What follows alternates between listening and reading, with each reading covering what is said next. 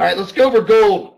All right, what we do, guys and gals, the first thing we do, we have two charts to set the trades up. We have a black chart that has volume profile, which are the solid lines, solid blue, solid red, solid green. And then we have price profile, which are the dotted lines, dotted blue, dotted red, dotted green also. Low values in green, control point, the most volume is traded is in blue, and then high values in red. What we do, the first thing we look at the trend filter. If the trend filter is angled down, then we're looking for shorts. If the smaller moving average is angled down also or has spread against it, you're in a hard trend down. So what we're going to do is look for retracements, sell retracements. So what we do is we're going to look for a break retest. It's called a rotation, or I like a little hook. You have a big 5-minute candle down this morning on gold. It broke through price profile, LVA, and volume profile. It broke through it. You let it hook back up, let it retest within a couple ticks, max 3 ticks. And what you want to do, you got to come within two ticks, 3 ticks. You're going to look for a continuation sell. That's a simple ABC pattern. We went over yesterday's video, the same exact setup we had in crude. Break, LVA, low value area yesterday in crude, today in gold. Let it retest back into the area and look for a negative market delta over here, which I'll show you. It's a simple ABC pattern short. Now, the white chart, the cool thing about that chart, that's a setup chart also. It will let us know if we have a confluence on the trade. We did have confluence. You have your Fibonacci dots that were firing exactly at this retracement. And this black line is a volatility line, and it creates natural support and resistance. So this gave us the volume profile as resistance, the control point as resistance, and this black line, which I call the line in the sand. I call that a line in sand trade, and that gave resistance with the fib. So that's 4 times sell confluence right at the high. Now if I go over to my market delta, there's my sell imbalance right at the high.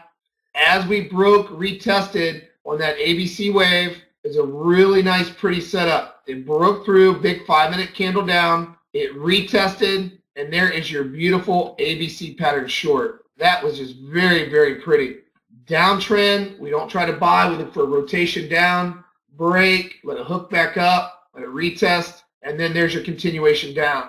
And then what we'll do is we'll look for negative market delta to fire us in the trade. There's your negative market delta right at the retest. Anything on gold over 50 is a major sell imbalance. It was negative 55, which gave us a really nice continuation pattern to go short. Once this red bar closes right here on market delta, that shows us the sell imbalance between the bid and the ask. Once that closes, you open it up at the next bar. Your stop loss is 2 ticks above that swing high. There's your limited risk on the trade. And then your fill was on a live fill, would have been 89.40, 89.30. They got as low right now as what, 85.10. So just a nice little $400 trade per one contract. And it all started at the time of day trade. I tell you guys and gals to watch out pre-news with gold. It loves to trade pre-news for unemployment claims that come out at 8:30 this morning. Every Thursday at 8:30, unemployment claims releases. And typically you'll get a pre-news trade right around 7:45 to 7:50. That's my time of day to look for a gold pre-news trade. And that's a nice window, and it hit for us this morning. I will be looking for an additional setup coming up. I'll go over that in a second. But that's exactly how we do things. We look for, if trend's down, we're going to look for a simple rotation, break, retest. It's an ABC pattern. It's a very simple pattern we look for, where you just look for a break through low value area. We don't try to buy low value in downtrends. You're not buying low value in downtrends. You're trying to let it break, and then you're trying to let it retest. It's a simple ABC pattern short, and it's been working since 1985, since market profile has been introduced. Some people call it a 1-2-3 pattern. Some traders call it a continuation pattern or a breaking out of a consolidation pattern. I call it an ABC or a 1-2-3 because you're letting it break. It catches the wrongly positioned traders, and then you're letting it retest, a natural retest, and then that is going to be your entry point on the retest after market delta turns negative. Red market delta between the bid and the ask. So that is a simple ABC. I just drew up for you right there. Play yesterday's video on crude, and you'll see the exact same thing. We had 2 ABCs yesterday on crude, and right there is your ABC pattern. Now, what I did yesterday, I showed you the sweet spot on ABC patterns is 62 to 76% retracement. If I take that swing high and that swing low, look how pretty that is. It's got to be above 50%. You cannot take shallow retracements that's below 50% because those typically get stopped out. A lot of traders don't understand that. Anything below this is a shallow retracement. Look, it got right above 50%, almost 62% retracement just underneath it. And that gave you the overall signal to that you know you're in a nice ABC pattern. ABC should be between 50 to 76% retracement on a move, okay? So nice ABC pattern short. If the trend's down, let it break, let it retest, look for negative market delta, and that's what we got over here. Scaling, remember, you can scale with symmetry dots. Your first scale was the first set of symmetry dots here. That's why we use symmetry dots. Symmetry dots were designed to reduce risk with contracts.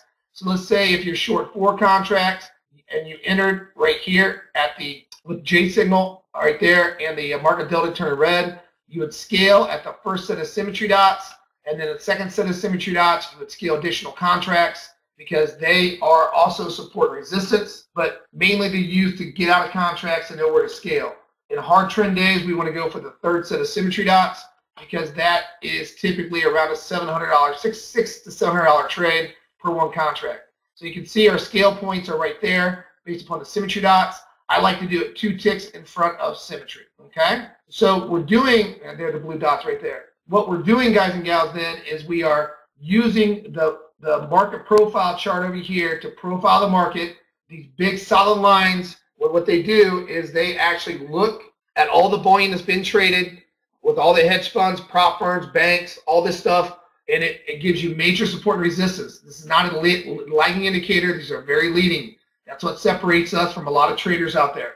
Go over to crude, Gerald. Go over to crude real quick. If I look on crude, we got a crude oil trade that's developing as we speak. The trend was down. Trend was down inside of crude. We had a couple retests, an earlier retest short. We had a retest rejected trade here that for you early morning traders, that was a sell, broke the control point, retested the control point on two setups, broke, retested there at 2 times confluence, and now we're into a high value sell right now.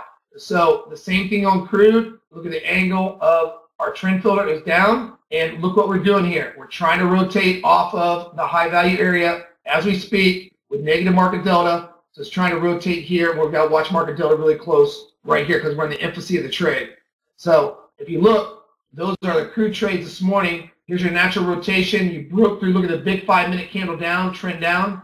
It rotated back up, hit my LVA, rotated back up into 2 times a control point and LVA, 3 times short. 3 times confluence short, really pretty. That gave you 1 inflection point there, and you're allowed to take second test trades, and then it came back up, and it gave you a second entry point, second test trade off the control. Remember, off the control, the blue line's the most volume that's traded in that instrument, okay, when I start calculating market profile, and that is the strongest area because it is a high volume area. That's the highest volume that's been traded. But if you look at lookout stack over my long-term control point, my long-term control point's right there at 53. This is a level I told you yesterday to watch out for. 53 was my number with news, and my number was 60. It hit the news with 60 yesterday, called the low, went up to 53, went back down, and then it shot through, almost retested 53 on the retest, and shot straight up.